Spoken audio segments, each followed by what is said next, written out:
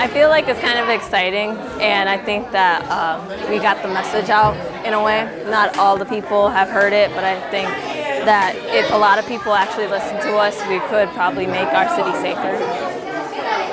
My favorite part was singing Man in the Mirror and actually like dividing ourselves up into equal parts.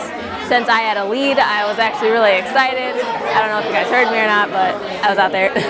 And so the way we came about it was that we were thinking of, there's a lot of violence going on in Milwaukee, and a lot of people like to spend their summer going out and everything, but we can't really do that since like basically every person is getting shot like every hour.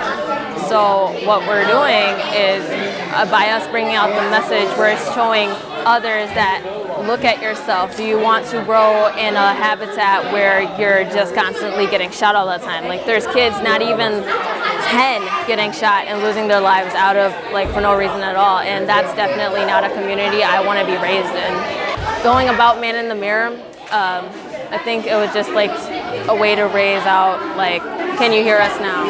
Can you see yourself? Can you help us?